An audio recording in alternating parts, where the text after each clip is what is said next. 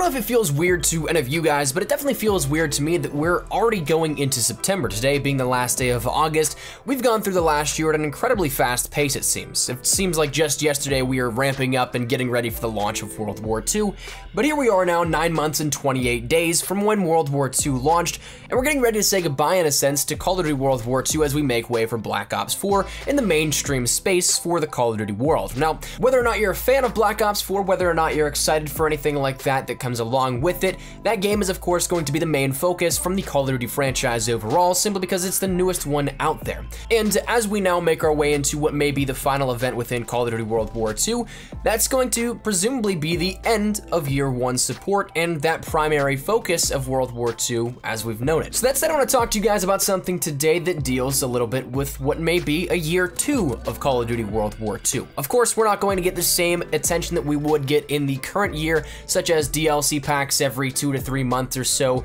a massive amount of new content coming out with new events and things like that, but there are some things that still will be happening within Year 2 of Call of Duty World War II as the game sort of takes the back seat to Black Ops 4. I'm sure there's a lot of you guys that are very excited for Black Ops 4, but maybe still a large handful that aren't really excited for it and plan to play World War II continuing on into next year. So what sort of stuff can we expect here coming out of that? So firstly, the biggest thing here out of this and the most crucial part to this entire topic is that there will be a Year 2. Sledgehammer has already stated that they will be supporting the game so long as the people keep playing it. And this was something that I had a discussion with them back a couple of months ago, just about the general idea, just talking in generalities, not really any specific details. So when we talk about this going further into the video, of course, all of this is just ideas and thoughts and what I would imagine they end up doing, and still at the very end, I want to give you guys something that I think is the maybe $1 million idea that I've been really hoping for all throughout World War II, but I digress. I don't have any inside information here at this one. I just know that a couple months back whenever I talked about them about the idea of doing a Year 2, they were definitely on board with it. They were really into the idea of continuing the support here for the game,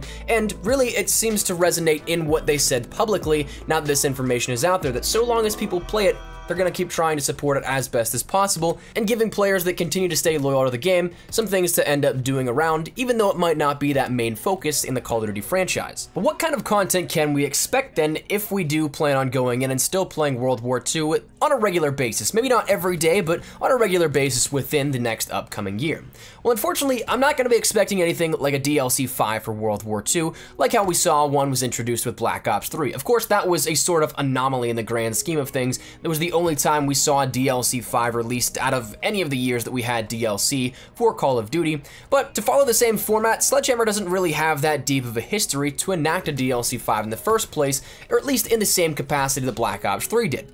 What that was to play on nostalgia, a direct business decision that played on the pure love of older maps and bringing them back up. And while we've seen some really cool stuff from Sledge, the sheer historical depth just isn't the same or entirely comparable to what Black Ops 3 and Black Ops 2 and Black Ops 1 and World at War had that Treyarch was able to act on. So I wouldn't expect any sort of DLC 5 in terms of nostalgic content. And additionally, as much as I'd love to see it, I don't think they're going to go into the off season to continuously develop new maps and such for DLC 5 as is. I know that I championed here and on Twitter and such for the idea of a World War II expansion into the Pacific with things maybe centered around Japanese maps, or say maybe make an atoll and other things that are still massive in the history of World War II, because there is so much depth that you could still go into in great detail with maps, weaponry, and all that kind of stuff. And we saw some things bleed over. We had some weaponry from the Japanese, we had some weaponry from the Soviets, and other things considered. So we have seen bits and pieces kind of bleed over into the European theater, but still relatively Call of Duty World War II was only focused on the European theater. So in terms of maps, we didn't get to see anything outside of that. The furthest we pushed was Stalingrad. That was pretty close to the edge of what we saw for World War II, and so still that European theater was the main focus. So I don't know if I would necessarily expect them to break away from that and give us 1, 2, 3, 4 maps or so throughout the next year that are on the Pacific front. I don't know if I actually see that happening as much as I would love to. That's unfortunately just where I'm at. I don't think we'll get a full-fledged DLC map pack. But what is likely to happen, though, is, in my books, the easiest one they can do is events.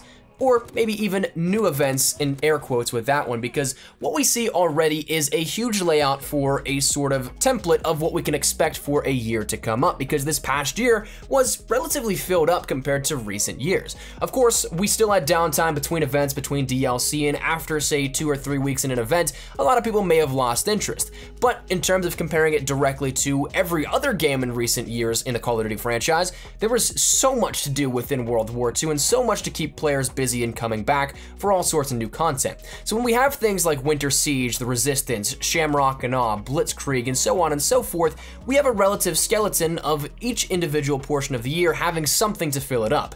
So in my books, I'm assuming that we're going to at least at the very base see the reopening of currently known events at those specific times around the year. So around Christmas time up until the new year, maybe Winter Siege, we end up seeing open up once again. You have the option to unlock everything if you haven't done so already, and then moving forward into each of the other events as well, have that same thing happen. You can allow for the collections to be reclaimed and re-earned, and maybe even add in new items uniform-wise, camo-wise, and that's something that we can play around with some cool stuff now that we're not entirely focused on the everything must be historically accurate thing that everybody was complaining about at the launch of World War II.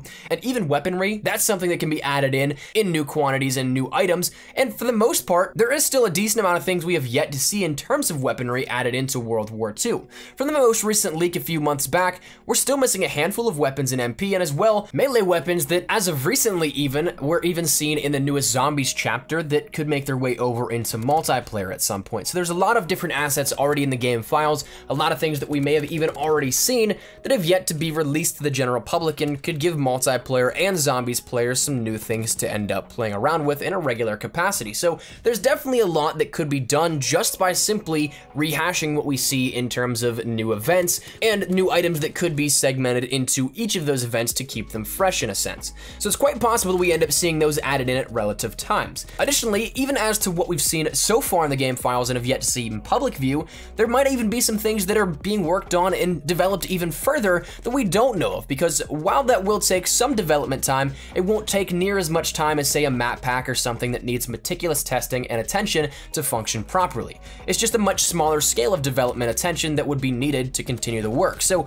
multiplayer weapons could definitely still happen. Black Ops 3 is a prime example of that. We still get new weapons even 2.5 years after the game launched and well after the other games have already had their main runs through their content. So it's definitely possible new weapons happen, but one other thing that I'm also expecting and may actually think will happen at some point, as for when, who knows, but there are still other divisions in the game files that have yet to be touched. Things like the Scout and Artillery divisions are in the game files, and there even were some challenges associated in some of the game files as of a few months back to the Scout division that indicated to some people that this would be happening. So things have already happened in terms of development, but again, it's just a matter of seeing how far along they may be, or if they ended up getting scrapped, or if it's something that are just hidden from plain view but totally ready.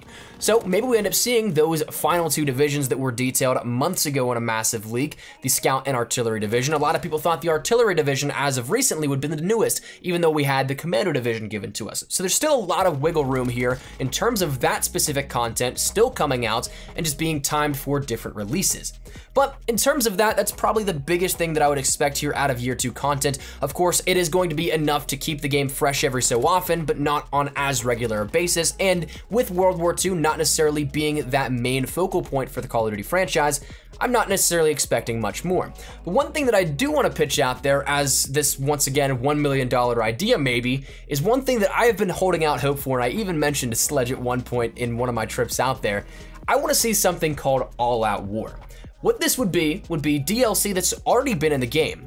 But to kind of elaborate on that, because that doesn't make much sense, take the war maps, break them into segments, and maybe extend them ever so slightly into, say, maybe 2 segments per war map, but then break them up into their own individual maps, add spawn locations, add some objectives, whatever it may be, and make them maps designed for 1v1, 2v2, and 3v3 play so that they could be the reincarnation of Face-Off from Modern Warfare 3. Again, I talked about this with Sledge a while back, and it's possible they were just humoring me.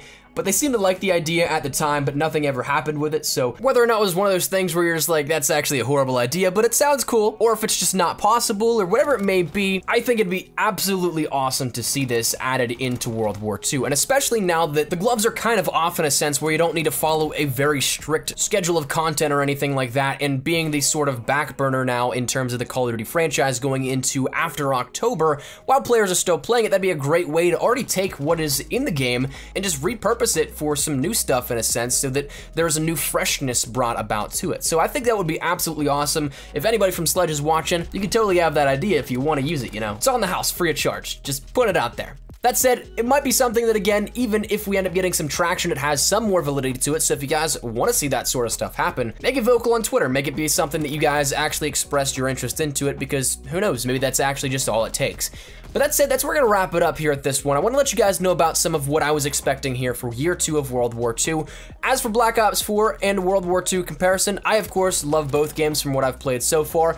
I'm gonna be playing a lot of Black Ops 4, but I think that I'll still, of course, have some time for World War II once October rolls around and everything like that. So I'm just excited for World War II Year 2 content as those that may not be interested in Black Ops 4 at all. So, of course, love to hear your thoughts in the comments section down below. Is there anything in particular you would like to see here out of what Sledge may be doing for Year 2 of World War II? Is there anything in particular you would like to pitch out there for ideas? Whatever it is, let me know your thoughts in the comments down below. But hopefully you guys enjoyed the video. If you guys did, make sure you drop a like down below. And of course, if you guys are new to the channel, want to stay up to date with all things Call of Duty, World War II, Black Ops 4, all that good stuff, we got you covered here up on the channel. So if you guys don't want to miss any of that, make sure you hit the subscribe button so you don't miss a single thing. And if you guys also want to follow me over on Twitter, that's the best place to get connected with me outside of YouTube. Practically live on Twitter, so if you guys want to strike up a conversation, ask me a question, whatever it may be, that link is down there in the description below. And also, if you guys want to follow me over on Instagram, that link is down there for you guys to check out, but totally optional. But all that said and out of the way, thank you guys all so much for watching. Hopefully you're having a fantastic day. I'll see you later. Take care, and peace.